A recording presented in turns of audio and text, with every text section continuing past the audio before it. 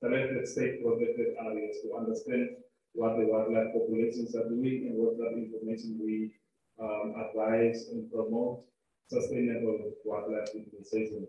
Today I'm going to talk to you or present the work that I'm doing in the ministry on studying the two zebra species in Etosha National Park. This work forms part of the PhD program that I'm doing at the University of Witwatersrand. And what I'm going to present to you is the research proposal that I'm working on. The idea here is to give you a snapshot of what I'm working on, and then what we all can expect to see from the work that I'm doing. So we've got a big sort of topic, spatial ecology and population genetics of zebra species in the Etosha National Park. That's the title of the project. As part of the PhD, the research title will only be finalized once the proposal is finally approved. It can change many times, and I'm using this working title called assessing the mechanisms and intensity of hybridization in zebra populations using ecological and genetic approaches. So we are using multidisciplinary approaches to try and understand what is happening between the two zebra species in Etosha National Park. So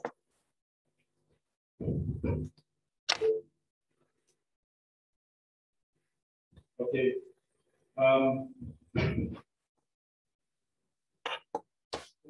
The aim of the research project is to assess and understand mechanisms and intensities of hybridization in natural populations of Hartmann's mountain zebra and plain zebra using integrated genetics and ecological approaches.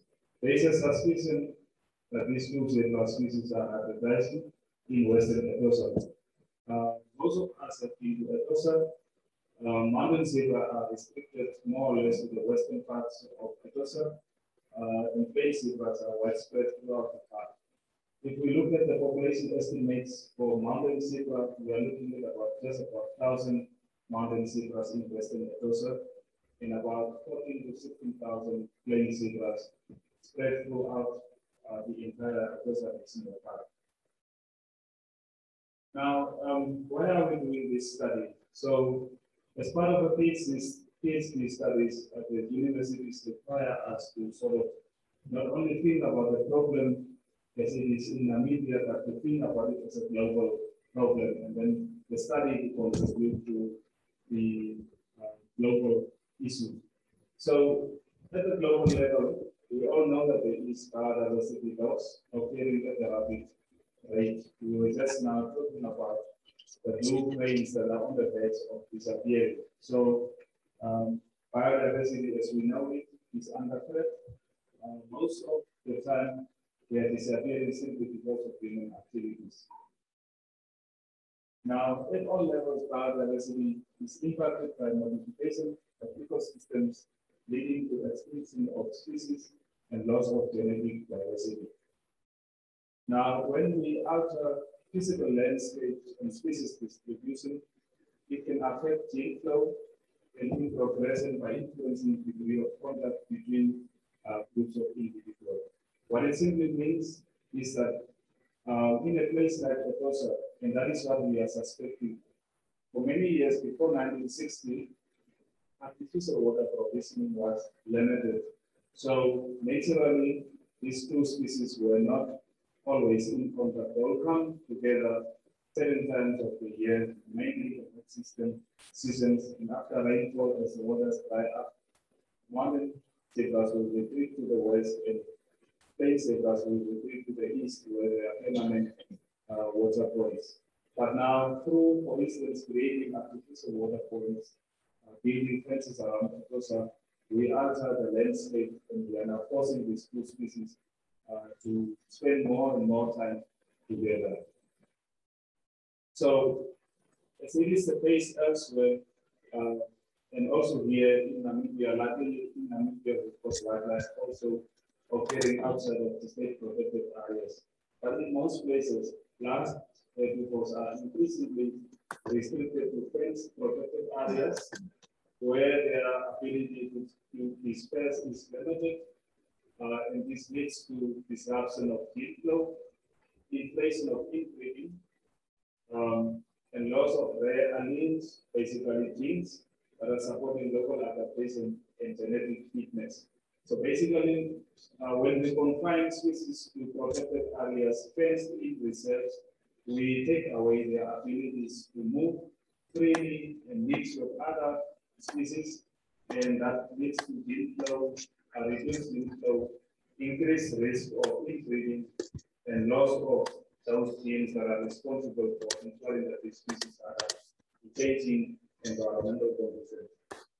So many protected areas in Africa make use of artificial water points to provide water for wildlife. In Namibia, it's the same. In Southern Africa, in Africa, that is the case. Most of the time, these water points are created to provide tourism value for these protected areas where wildlife concentrate around water points, and tourists are able to see them, photograph them, and enjoy them. So availability of water resources, other distribution, some herbivores no longer need to migrate, and they become localized. For instance, in the case of Etosha, what we are seeing is that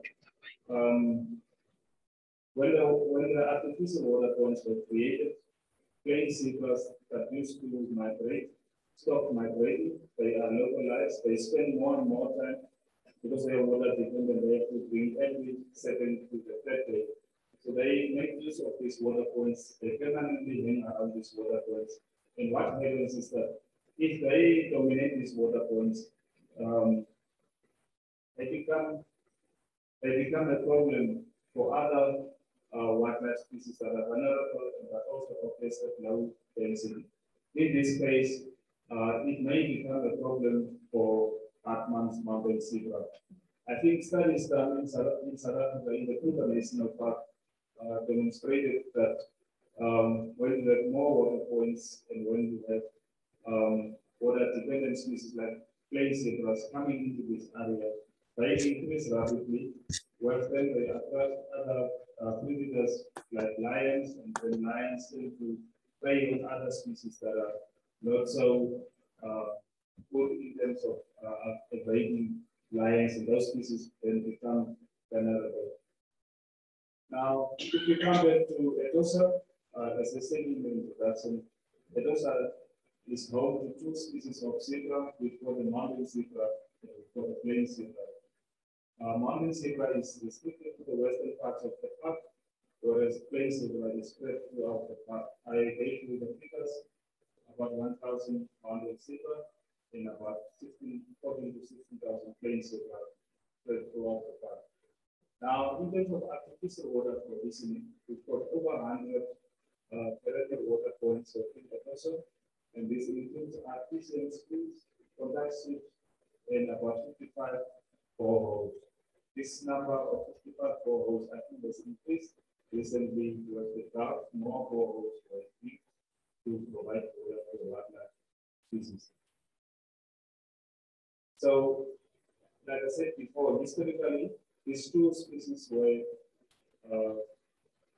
they never sort of overlapped in range, or they overlapped in range for a very limited period of time.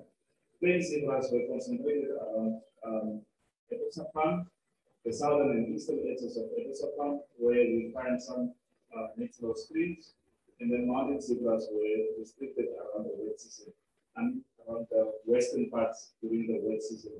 So in wet season, when there was plenty of surface water available, that's the only time these two species will come into contact. But now we have created about 100 plus. If you look at Western Etosha, about every 10 kilometers there is a water point, and this makes sure that these two species are in contact throughout the year. And that leads to causing previously separated, geographically separated species to spend more time with resulting conservation problems such as hybridization. Now, when we talk about hybridization, it's a subject that is not yet fully understood. I think there's a good side of hybridization, and there is also a bad side of hybridization. I think the good side of hybridization is when it is natural, it's not man-made, it's not facilitated by man. So it's a natural system taking place, and maybe that leads to better results, better outcomes. But when the hybridization is facilitated by man through his activities, then it becomes a problem.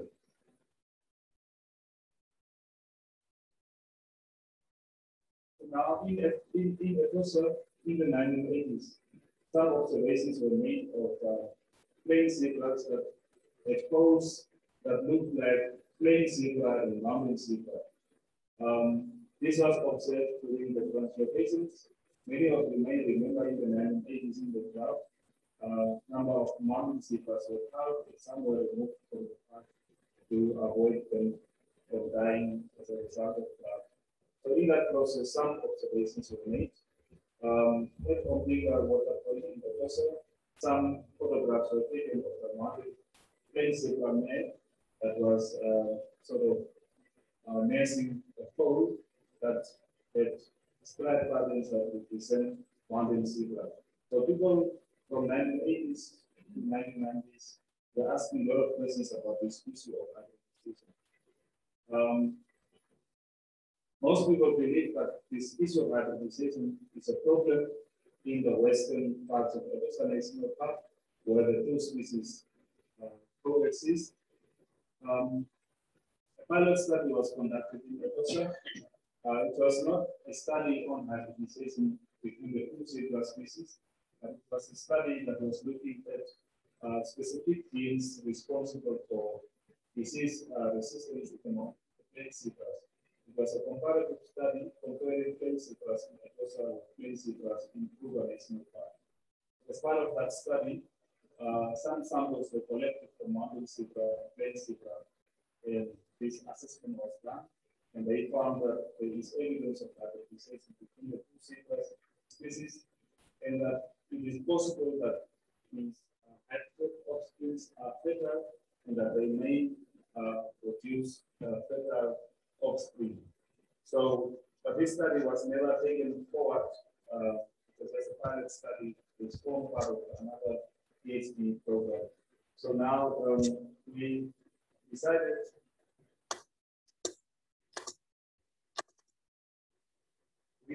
to do a detailed research to understand this problem, trying to understand the spatial overlap between the two species and how that possibly leads to hybridization.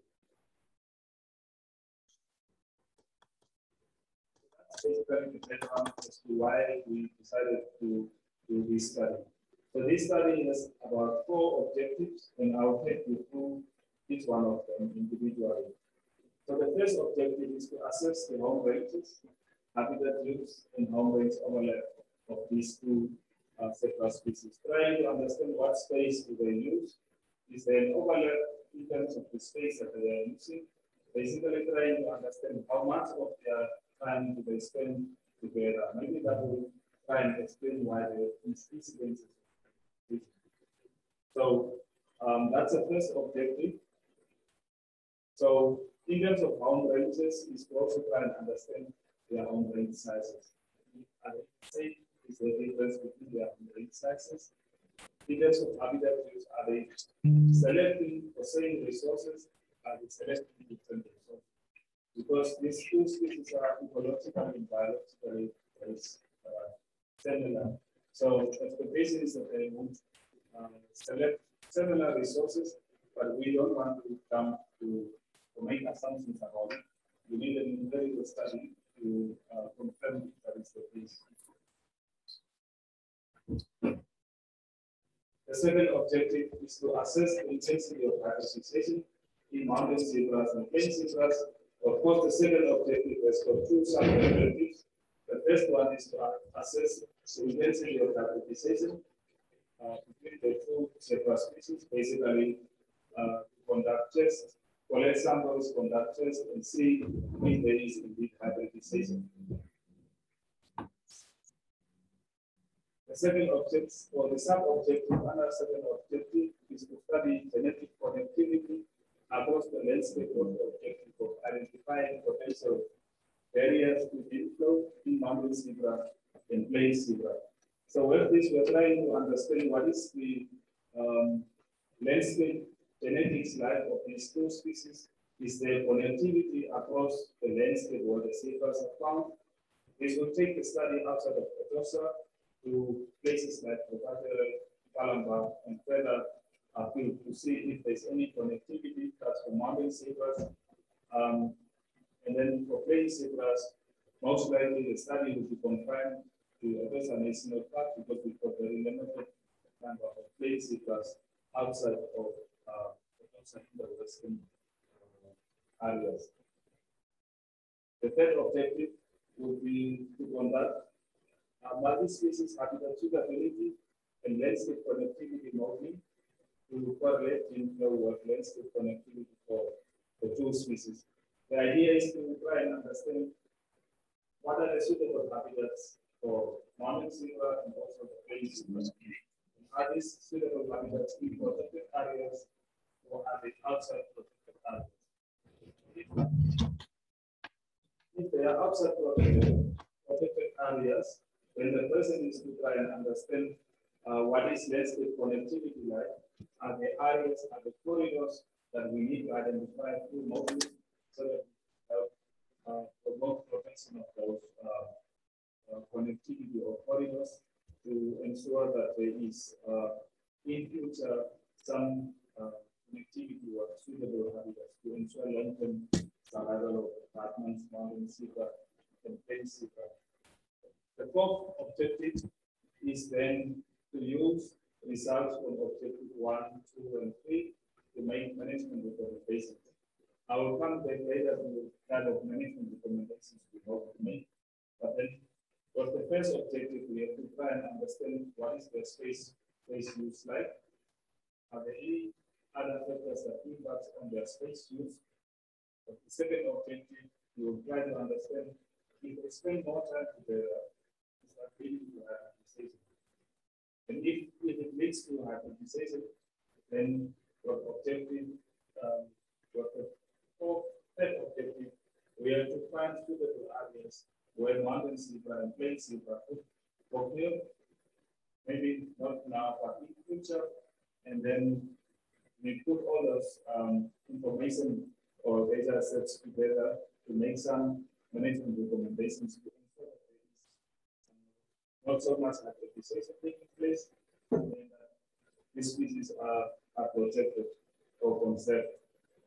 So now we are making a number of hypotheses or some predictions in terms of what the results of data will show. Now, for objective 1, we are predicting that plain zebras will have large home ranges compared to mountain zebra, and that these differences in terms of home ranges will remain the same throughout the season. We are making this assumption prediction simply because we believe that mountain zebras are restricted to western Etosha, which is a very small part, where their most suitable range is. So the rest of the suitable areas for mountain zebra is outside of Etosha National Park. But then we know there is a route and there is a fence that potentially reduce or prevents movement to the west. So mountain zebra are restricted to western Etosha, and therefore we think they will have smaller home ranges compared to plain zebras. The second hypothesis under that objective is that because of the similar biological and ecological requirements by these two species, they are both racers, they are both preferred prey for lions, and so on. They are water dependent. Because of that, and they both respond to rainfall. Wherever there is rain, they will move that area to benefit from the new grass that's growing. Because of those similar requirements, we are making an expectation or a prediction that both species will select the same resources. So there will be no differences in terms of the resources that they select. First is we are hoping that because of that, I will spend more and more time together that may further lead to incidences of hybridization. We are also predicting that there will definitely be overlap in their home bases because they are most likely to use similar resources, similar space. And because of that, because they are also water dependent, they will be making use of the same water. And because of that, we suspect that there will be some level of overlap in the ranges of the two several species. In terms of the objective 2, we expect hybridization to take place in the national park. So with the study, we hope or we predict that we find hybridization between the two several species.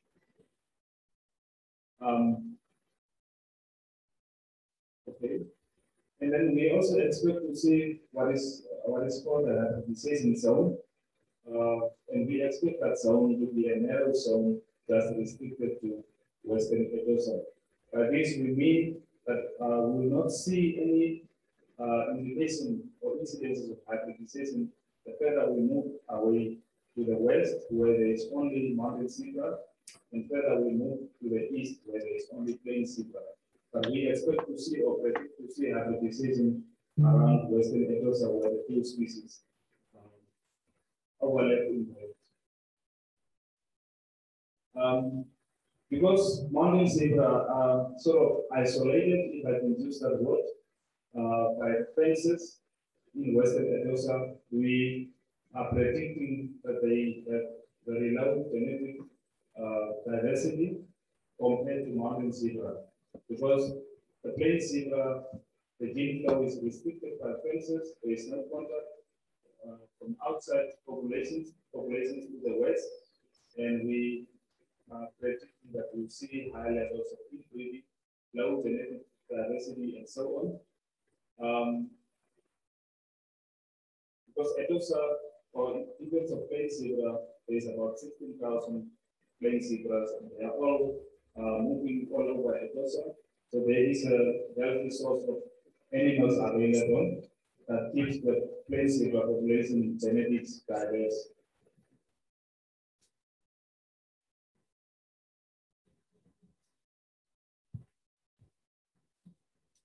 Okay.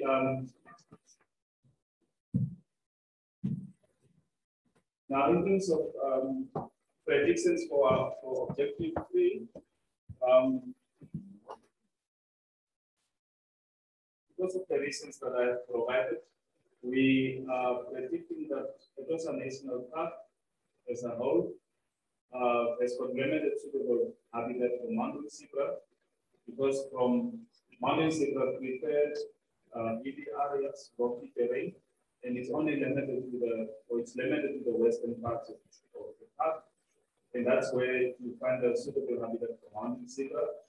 The rest of it is outside of the protected area. So that's our prediction.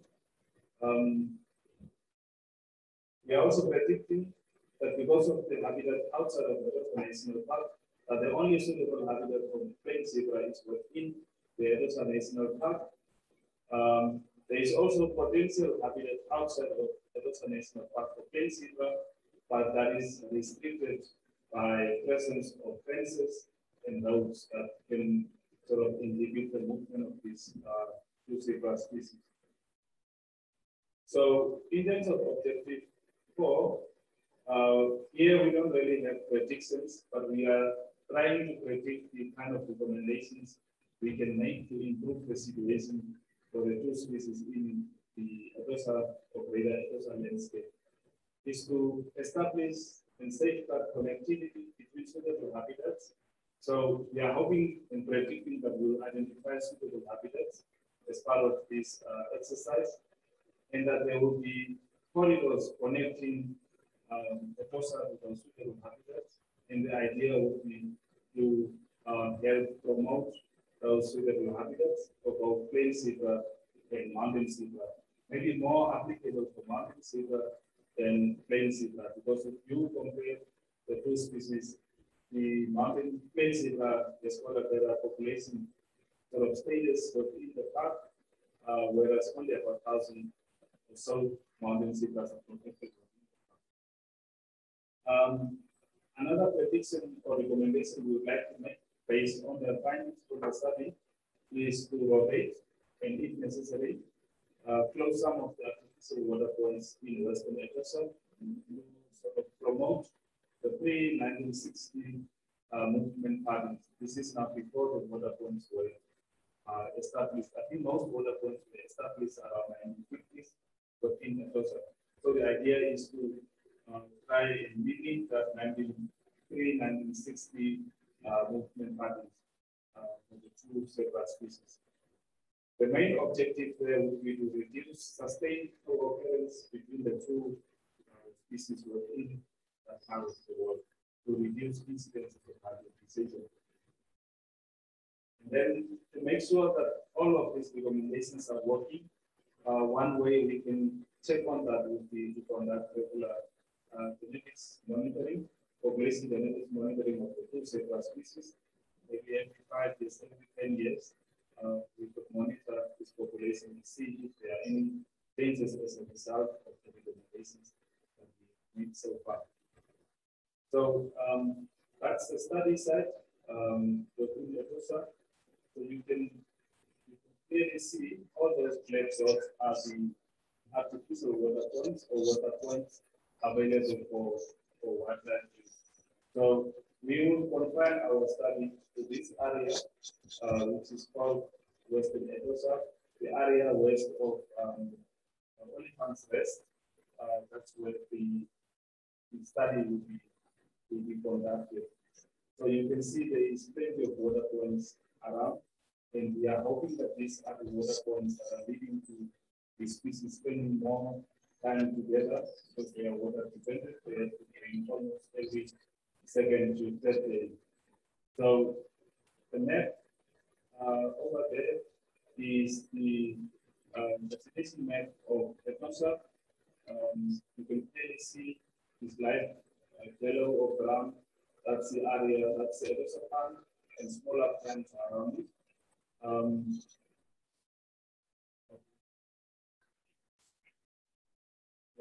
So this is now some of the animals. So as part of this study, we colored 14 zebra species, 7 mountain zebra and 7 plain zebra. And over a 2-year period, this was their distribution throughout the park. So as you can see, their concentration was limited or restricted to the western part of the Etosha National Park. We had one mountain zebra that went all the way up to this area. Suspect maybe potentially it could join with the animals outside because this is where more or less you find suitable habitat for mountain zebras and further west. And then there is also one animal that went all the way up there. From the study, not related to this one, but a different study that was conducted in Etosha, around central Etosha, they found 2 groups of plain zebras. There's a group of plain zebra that is resident throughout the year in that particular area, and there is one group that is migratory. So every year in the dry season, those zebras will migrate to areas where there is more water. And I think the main reason why they were migrating was food and water. So it is possible that animals can still migrate in this system. That is why we are hoping to make those recommendations to close or rotate some of those water points to allow animals to make those migrations. In terms of the genetic samples, because the study is based on movement data and genetic samples. So samples were collected throughout the known sort of range of mountain zebra and plain zebra. So mountain zebras, as we all know, is restricted to the western parts of Namibia. Etosha National Park, the Western Etosha National Park, is sort of the easternmost range of the mountain zebra, and from there they are restricted. They appear around this area further down to the south. Whereas the plain zebras, their westernmost range extends up to the western parts of Etosha. In historical times, there were reports of plain zebra up in the Etosha, but I think over the years, they retreated further east, and they are now restricted. Their westernmost point is around Etosha, and then they are operating throughout. The samples sort of meaningful, and to make comparison easier, we collected samples also in Botswana for plain zebra throughout western Botswana. We collected samples in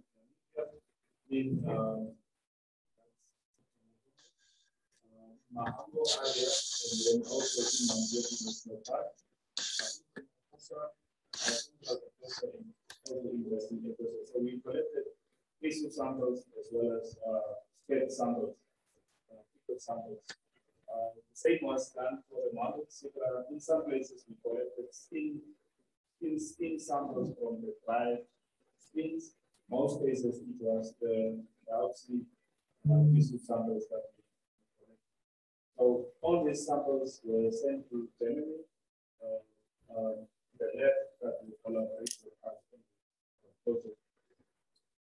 Now, in terms of the research schedule or the timeline, this research is conducted through the University of the Witwatersrand in South Africa. What is called the Center for African Ecology, and it's being done in partnership with the Technical University of Munich in Germany. So, Center of African Ecology is very strong in the field of movement ecology, whereas the Technical University of Munich is strong in terms of genetics work. That's why the two universities are working together to try and make sense out of the super movement genetics in the Western. So this is part of the PhD study, and it's planned to be completed by 2022. Normally, PhDs are a 4-year program, and we are expected to complete the work within a period. This research will be supported by the Ministry of Environment, Forestry and Tourism. So the coloring was funded by the Ministry in 2015 when the color was continuous.